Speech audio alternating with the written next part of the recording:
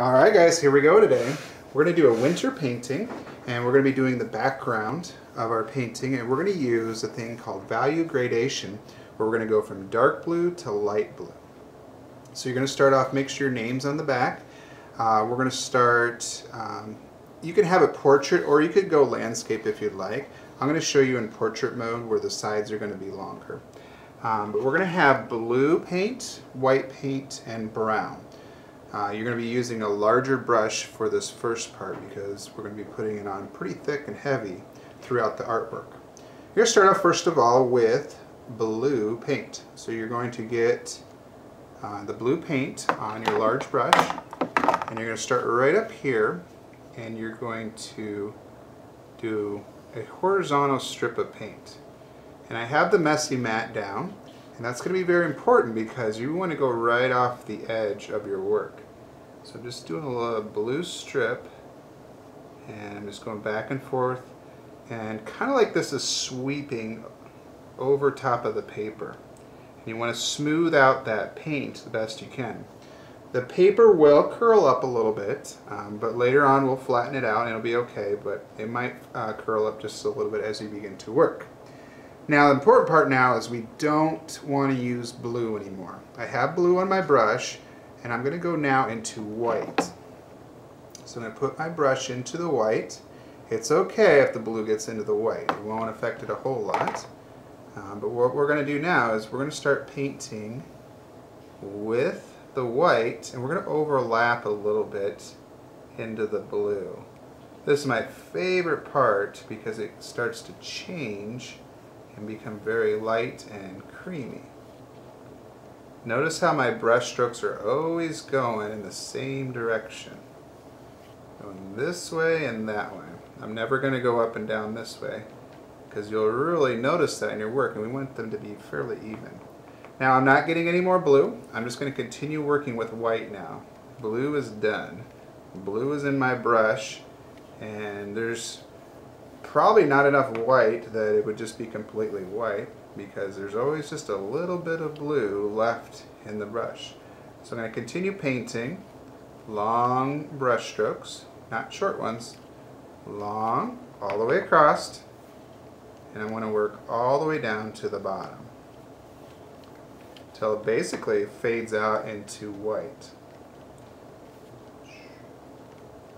Can become a little sticky. Notice how I'm holding down here a little bit as I'm working so my paper doesn't move around.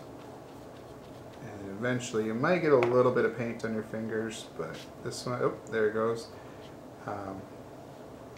It looks like this one's pretty much done. But what I can do now is this. I can kind of take a little more paint and I can go back over it trying to smooth this out, okay? Because there might be globs of paint on there, and we don't want globs, so we're just going to go over top and we're going to smooth out that paint, making sure it's even. Can be a little sticky. It's a different type of paint. I'm just kind of going like this and working it through. Okay. Now what I suggest is that you kind of let it set for a minute or two. It's going to dry just a little bit, and then you'll be ready for the next part, which is adding in some of those limbs from the branches. Okay, so this is one I did a little bit earlier, and this one I painted so I could kind of show you. Okay, this one's been drying for a couple minutes. Now I'm going to take a smaller brush, and I'm going to start doing some tree limbs on there so I can have my Cardinal go on it next time. So I'm just going to take that, and I'm going to do pretty thin lines because I can always go a little bit thicker. And when you're doing this, you press down a little bit, and then at the end I kind of release it so it makes it come to a point. Okay? And they could go all the way across if you really wanted to. You know, maybe I had a cardinal that was sitting right here. We could do more than one cardinal. If you notice your brown paint is mixing with the other ones, that's okay a little bit. We don't want it to be a lot, but we just like to go over it a little bit more as we're working here. Now I could have this limb, oh, I had a little drop there. I'm going to actually go with that and go through it up here to kind of fix that. And then maybe it splits out over here to make a tree limb. So I'm just kind of going like this. Getting smaller as I go out. Maybe I have another bird over here. Maybe I make a little nest over there.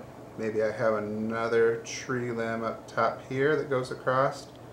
It's really up to you where you want to put your tree limbs. But we want to make that look as natural as possible. Oops, mixing a little bit with the blue. I might need to go back up here and fix that a little bit. And that's okay because it's a neutral color, so it'll go over top just fine. And I think I might go all the way over there. Alright, so that's kind of the second part. You would continue to add to that. If you have a little extra time, which you could do, some people have done this in the past, you could take your brush on the back side and you could just do a little bit of snow coming down. Don't overdo it. Maybe you have a little bit of snow on those limbs right here that's falling down, just to kind of add to your painting. But it gives a nice little look here at the end as you finish up. Alright guys, that's the first part of our painting. Good luck!